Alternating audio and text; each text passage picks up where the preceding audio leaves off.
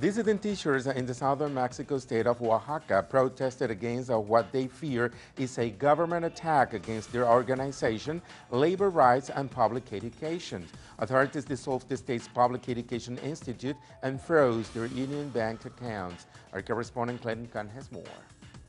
In a peaceful megamarch under the hot Oaxacan sun in shadows of some 20,000 elements of the Army and Federal Police, dissident teachers of the National Coordinator of Education Workers, or CNTE, protest what they say is an attack on their organization and social protest, underscoring the state's omission in education.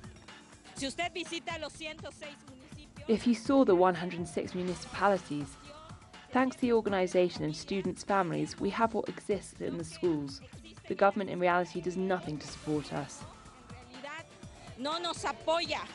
It was last Monday when state and federal authorities dissolved the CNTE-controlled Oaxaca State Public Education Institute, which helped to guarantee the labor rights of teachers. Authorities affirm that it is a means to reinforce the so-called education reform. The education reform emancipates and respects the individual and collective rights of the teachers with the law in hand. Yet the dissident teachers who have vehemently opposed the neoliberal reform since 2012 argued that it is more about eroding labor rights than free and accessible public education.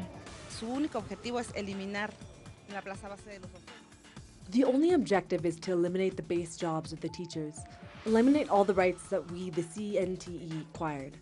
And it is to have people working by contract of 3 to 6 months, but there's not education aspect to it. The teachers argue that the reform was imposed, along with teacher evaluations that they say are used to eradicate the dissident teachers rather than give them greater capacities. Ultimately, they say they are open to negotiating with the authorities to implement a plural education model. We have a proposal that has been designed collectively with intellectuals, parents, students, teachers, basically the principal actors of education, making a proposal that in reality would elevate the quality of education of our children. However, the authorities continue to deny negotiations, prompting the 100,000-strong CNTE to threaten a labor strike at the beginning of the 2015-2016 school year. Clayton Khan, Telesur, Mexico City.